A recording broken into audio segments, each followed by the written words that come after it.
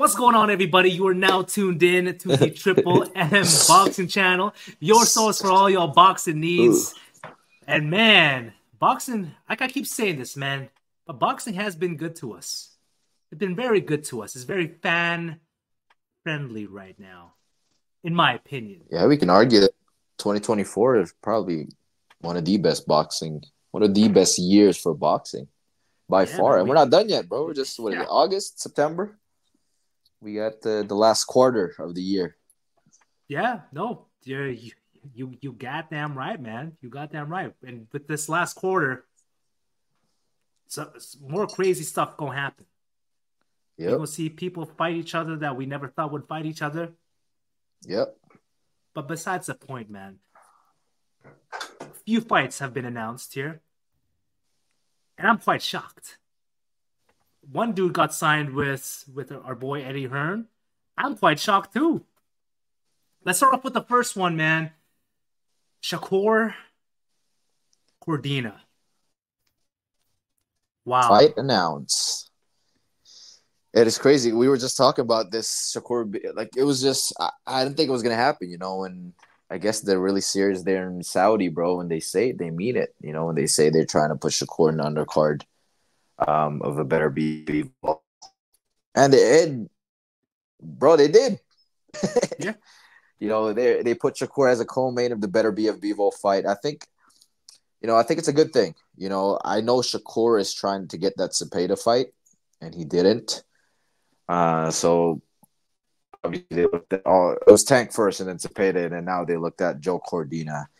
To be honest with you, man, when that fight was announced, I wasn't a really big fan of that fight itself. I like Shakur being the undercard, the Beterbiev Bivol, but just the fight itself, Cordina is a great fighter. He's a good fighter. However, he is coming up 2 weight classes. And he's coming off a knockout loss. I think in a lower weight class, Joe Cordina is an okay puncher. 126, he has 50% knockout ratio, and he's going up in weight, 2 weight classes to fight arguably the guy at the weight division. I think this fight is more of a showcase fight rather than a test or a stay busy / showcase fight for Shakur, because this is his first fight in Riyadh season. Obviously, it's a co-main event of the Beterbiev Bivol, and I think it's just to set up the fans for what they're going to see in the main event. So I expect Shakur to. I'm already making a prediction, but we'll obviously break this in another video. But I expect Shakur to get him out of there, perform spectacular, and hopefully get the Cepeda, or if not, the Tank fight after. But I think it's a good move for him to be in this card. Yeah, I agree, but I don't know if he's gonna put him out. In my opinion, man, he should. He should. On paper, yeah, he should, right? But judging by his last 2 fights, bro, I got KO'd. You put us out, huh? Yeah, he put us out. He put both of us out, man. He's on a streak right now with putting people out to sleep, But I'm still gonna watch regardless, because who knows, he might be turning it up this time around, or he might just be sticking to what he knows best and just, I'll pop you here, I'll walk around, I'll pop you there. Hey, I'm winning the fight. I don't gotta fight no more. I'll jab you every now and then, But we'll see, man. But hard. Yeah, I mean, hard is this. It's hard to hear it, but hey, that's the Floyd Mayweather blueprint. He doesn't have to. I don't need to change myself when I'm winning, and that's Shakur, man. He's winning. So he doesn't need to change himself, but like I said, he got matched with a guy that's moving up 2 weight classes that lost his last fight by KO. Even if he boxes, I expect him to hurt the guy, but we'll see. What do you think of him actually signing with Eddie Hearn, though? Bro, I think that's a great power move, bro. Because number one, it's gonna put him in the bigger stages, in my opinion. Yeah. Right? And I think it's really gonna set him up for the Cepeda fight for sure. Yeah, I agree. I think was the best decision because Hmm. Shakur Stevenson, obviously, we know he's a great fighter, great boxing IQ. However, the exposure that he had from Top Rank isn't that much. Same idea with Terrence Crawford when he was moving up. You know, they are getting Hmm. older. I think being exposed in this the world stage because now they're gonna fight in Saudi. You know, what I mean? Like he's venturing into a different country, a different place, so different exposure. I think that itself, because Eddie Hearn is a global boxing promoter, I think that opens a lot of doors for him. You know, there's that get this fight with Cordina, and then if he gets a Cepeda fight, it's probably going to be somewhere in the States. If not, you know, who knows? It could be anywhere. But to be in a global platform, I think it's big for the name.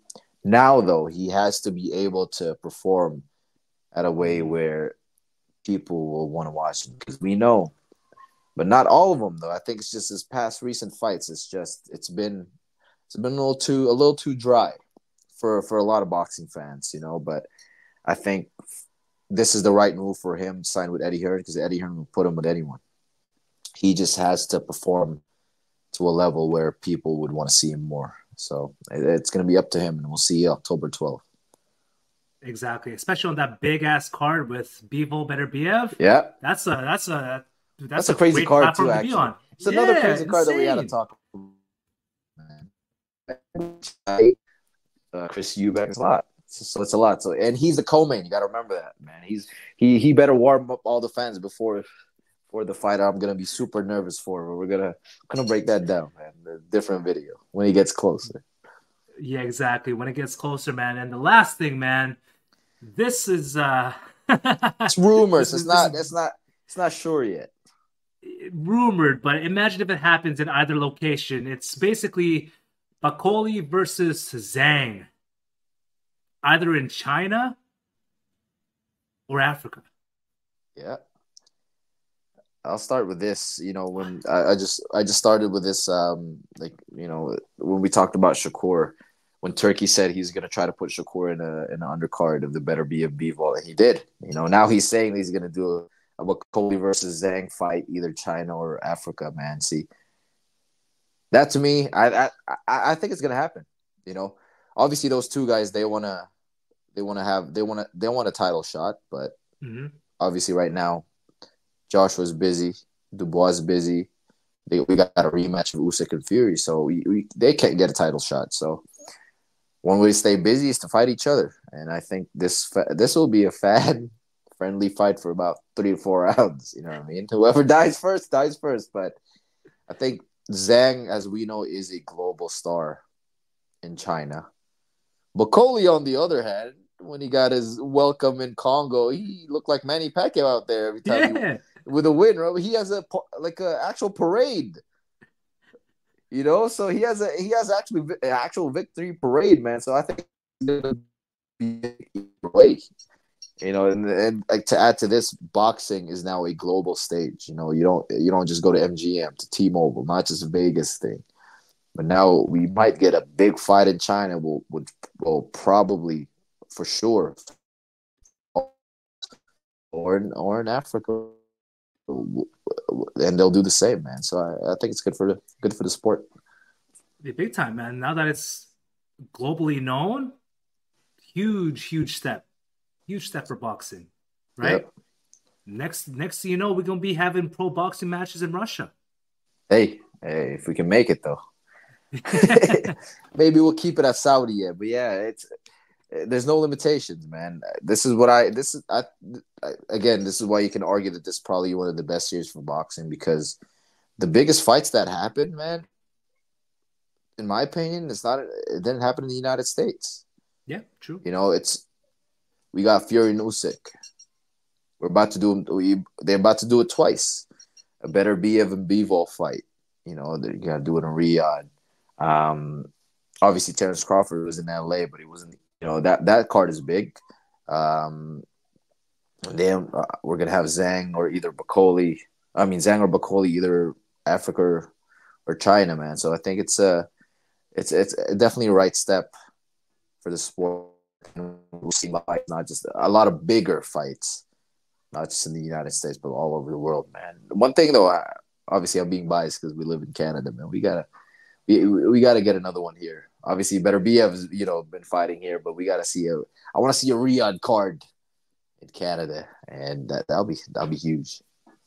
Big, man, big. In time, though, in time, it'll Yep. happen. We're Yep. slowly getting there, slowly baby steps, Yep. But it'll happen soon, man. So let us know what you guys think about the Shakur versus Cordina fight. Do you think it's gonna be a slugfest, or do you think it's gonna be a snooze fest?